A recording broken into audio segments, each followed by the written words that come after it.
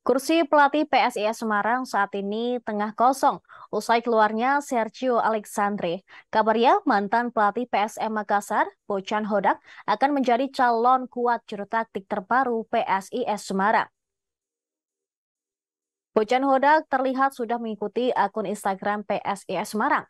Saat ini, ia masih menjadi pelatih klub asal Malaysia, Kuala Lumpur City FC. Akan tetapi, kontrak Bojan Hodak bersama Kuala Lumpur City FC segera berakhir pada Oktober mendatang. Selama karirnya, Bojan Hodak lebih sering melatih di Negeri Jiran.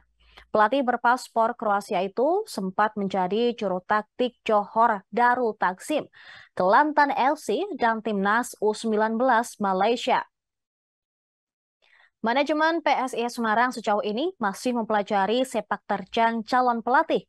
CEO PSIS Semarang, Yoyok Sukawi mengatakan bahwa ada satu pelatih lokal berlisensi AFC Pro yang didekati. Tak hanya itu, ada pula beberapa pelatih asing yang berlisensi AFC Pro juga didekati oleh PSIS Semarang. Yoyok Sukawi mengatakan bahwa pelatih lokal sempat menukangi klub Liga 1. Sementara untuk pelatih asing, PSIS tidak mau sembarang pilih. Yang menyebut kebutuhan pelatih yang benar-benar cocok dengan PSIS karena sudah tidak ada waktu lagi untuk mengubah. Yoyok Sukawi memastikan pada akhir bulan September 2022 ini, PSIS Semarang sudah harus mendaftarkan pelatih baru ke PT Liga Indonesia Baru. Menurut Yoyo, untuk saat ini pelatih didaftarkan terlebih dahulu. Masalah datangnya akan menjadi urusan nanti.